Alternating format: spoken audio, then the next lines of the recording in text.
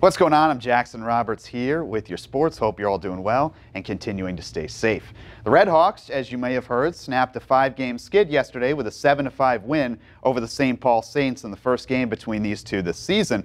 Hawks were looking to get a little winning streak going tonight at Newman in Game 2. Beautiful night for baseball over on NDSU's campus. Not a cloud in sight.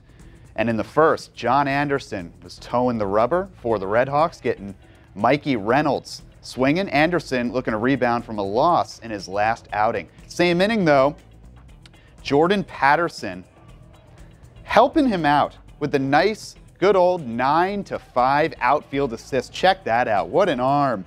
Nate Sampson, dead as a duck.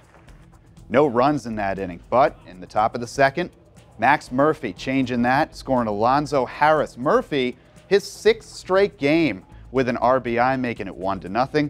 Right now, Red Hawks, I should say, are up 4-2 when we last checked. Over to Young Field as the Patriots' regular season wraps up tonight, facing Mandan.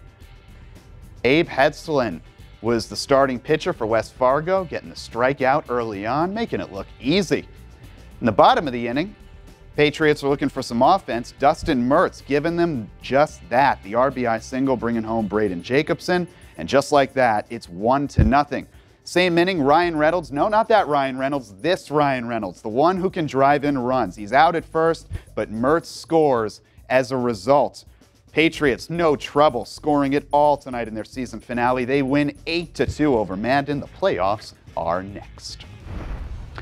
Over to Target Field, Twins taking on the Cardinals in a Wednesday night showdown. Bottom of the fourth, 1-0 Minnesota after a Nelson Cruz RBI. Eddie Rosario, first home run of the year. He had 32 last year. That's a career high since coming up back in 2015.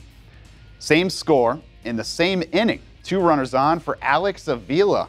The RBI single for him. That's his first of the year, making it 3-0 Twins. Rich Hill had a nice debut. 5 innings, 2 hits, and 2 strikeouts. 3-0 Twins right now in the 8th. Divisional showdown tomorrow for Minnesota against the Indians at Target Field. It's always fun when those two play.